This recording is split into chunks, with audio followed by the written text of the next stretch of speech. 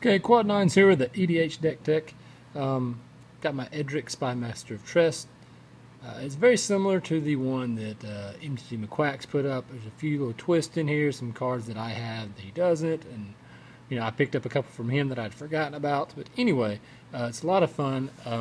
One on one, it's actually really tough to beat. There's a couple of the generals like Rafik that can do it. Certainly, there's a few other, like a really fast Kalia deck can give it a very hard game. But in general, it's a pretty strong deck. It's not the super broken infinite one-drops, counters, and time walk effects, but it's more of a tribal, but it's still very, very fast. So starting off, of course, we got the commander here, Edric. Got 12 forests, 5 islands, as the rest of the lands. Breeding Pool, Hinterland Harbor, and Temple of Mystery round out my dual tapping lands. Got a Gaia's Cradle here, which is usually taps for a lot. Command Tower, a little bit more fixing. Same with Opal Palace. Cavern of Souls actually names Beast more often than not, just because my elves usually, if they want to counter one elf, it's usually okay. But if I ever want to go for Craterhoof, this gets it through. Okina Temple to the Grandfathers. There's more than one legendary creature. It's probably like 8, I guess. So just the random +1 sometimes saves it from removal. Sometimes it gives that little extra damage or combat trick. Treetop Village for a man land. Mistress Factory for 1 more. Little land destruction. Got Wasteland. Tech Edge.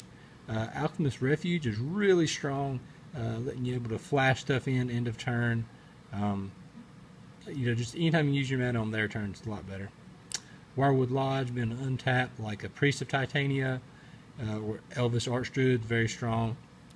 Tower of the Magistrate, this deck is really cold to like pro green swords, so being able to make it fall off the guy they're attacking with is very strong. Gemstone Caverns, really good on like when you're on the draw, because it gives you extra land drop, but otherwise, it's just taps for color, so it's still good. Reliquary Tower, you're drawing a lot of cards, so if you don't want to discard, you definitely want that. Worldly Tutor, anytime you can search up that one combo piece or just one creature you need is really, really nice. Intruder Alarm, you can really combo off. This also keeps some decks from being able to untap and attack with their creatures. You can just wait if they're kind of stuck. Elvish Guidance is Priest of Titania on a land, and it's for all elves in play, not just yours. Beastmaster Ascension, little combo with a card I'll talk about in a little bit, but when you get 7 counters, all your creatures get +5/+5. Beast Within is some of the only green removal, some of the best as well. Elvish Promenade, just kind of stuck it in here because it's shiny, and it usually makes 4+ elves for 4 mana, so Plasm Capture, Mana Drain for 2 more green, but you get to make the mana whatever color you want. And most people don't really play around it. I don't run many counters, I only run like 2, and that's one of the better ones. So Sky Shroud Claim, Natural Order, can definitely go get you a combo piece if you need it. I have played Pattern of Rebirth on a creature with a bonus, and then like sack it for Natural Order, and been able to like really combo off there. Opposition is probably the least fair card in the deck. If I get to resolve this with any elves in play, we usually finish playing Magic. Urban Evolution, it's kind of expensive, and you don't really need the card draw as much in this deck, but occasionally after a Wrath, this will get you going. Draw your little card, and it's shiny, and I got it from Milo in a trade, so throw it in here. I really like the card. Asceticism, giving all my stuff hexproof, or is it? No, I'm sorry. Yeah, hexproof basically, and being able to regenerate them is great. Saves you from those board wipes. Force of Will, sometimes it's free, but I don't have a ton of blue spells in the deck. Sometimes I just cast it for 5, but having the option of it being free really helps. Notorious Throng, I've got in the 6th slot because you want to cast it for its prowl cost. This does combo, like I said, with the Beastmaster Ascension early on. Basically, you just swing in there with Edric and a couple more creatures, get at least 5 or 6 damage in. Then you cast this, Edric is a rogue, so he triggers the prowl cost. You get 5+ fairy tokens. You take an extra turn. On that turn, you play Beastmaster Ascension before combat. Attack with everything. The Ascension will trigger, and they all get +5/+5. So since you're usually attacking with at least 5 flyers, and there's 6 6s, usually ends the game. Summoning Trap, really good. Most of the time you're just casting it for 6. Occasionally you'll get it for free and hit like an Eldrazi or something, which is just bonus. Tooth and Nail, usually getting Craterhoof and X creature, whatever you need. Green Sun Zenith, just good selection. Sometimes you need to get that one of in your toolbox, and that'll do it. I've cast ridiculous Genesis Waves with the deck, so usually you can just hit every single card that you get, because there's not a lot of instants and sorceries, so most of the time they just go into play. Nissa Vane, if there's ever a deck that she's good in, this is it. Garrett Wildspeaker, untapping like a Guy's Cradle, seems pretty good, and also occasionally just getting the overrun wins games.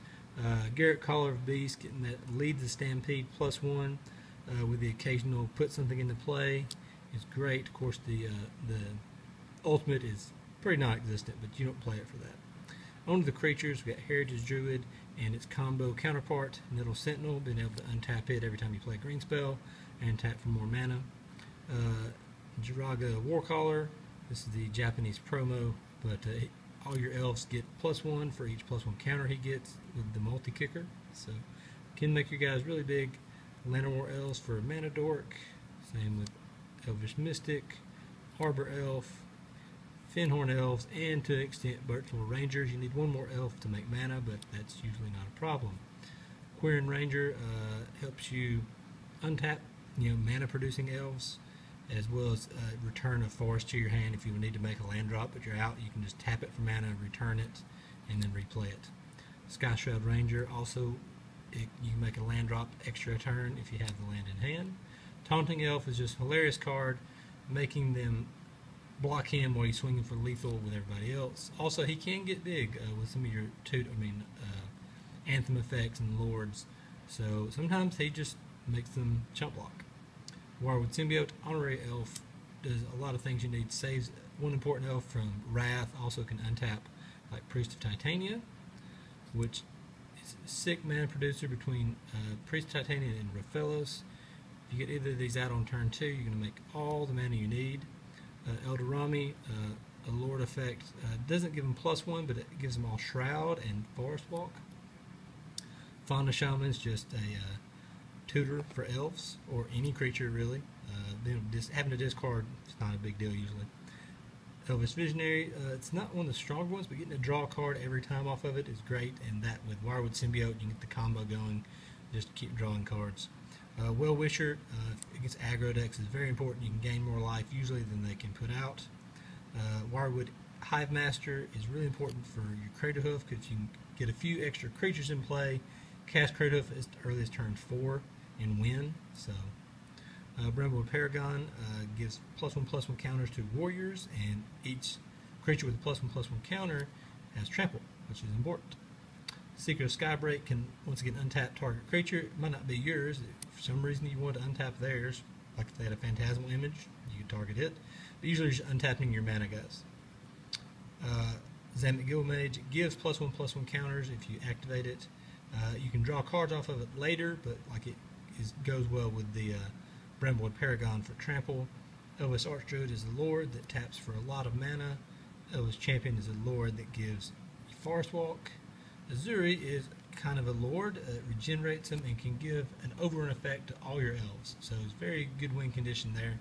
What else just fixes your mana? It ramps you. Usually it goes and gets Tropical Island. Farhaven Elf usually gets an island, so you can have that blue mana when you need it. Skyshroud Poacher is my other really good tutor. Repeatable. It actually puts it into play, so it's really awesome. And I just got a full one, so all the better. Wirewood Channeler is basically the same as Priest of Titania for more mana. It's a 4 mana 2/2. Oracle of Moldai gives you that ramp. Happens to be an elf, so it's just bonus, and getting to play lands off the top of your library and extra land is great. Immaculate Magistrate makes the combat a nightmare, because you can pump whichever one they block, or if they don't block and it's lethal. Lissalana Huntmaster just gives you a ton of elves every time you play an elf spell, not just a creature, but elf spell. Elvish Piper is Quicksilver Amulet on an elf for just one single green, so they usually kill it on the spot if they can. Otherwise, you can put one of these fatties into play for just 1 mana. Chameleon Colossus, also an elf. Pro Black. We got Master Biomancer, which makes all your guys huge. Gilt-Leaf Archdruid. I do have a lot of druids in the deck, so I have taken everybody's lands before. Acidic Slime is just that one of toolbox cards, in case I got to blow up something troublesome. Prophet of Krufix, everybody knows how great this card is. Untapping and playing stuff on their turns is awesome. Progenitor Mimic, a lot of times I just copy my Craterhoof, get to it one turn for the great wins. Kamal is Overrun on a guy, also can make your lands into creatures and give them Overrun. Craterhoof Behemoth is your go-to for your win condition. If you resolve this, you usually win. Kozilek for Eldrazi, and Ulamog. So that's all of the cards. It's like I said, it's a fair Edric deck if there is such a thing, but it is very powerful, a lot of fun to play, pretty fast. So if you like it, just let me know down below. I know there's some cards that some people play that I don't, but if you have any suggestions, just put them in the comments below. If you saw anything you liked that you haven't seen before, let me know that too. Thanks for watching.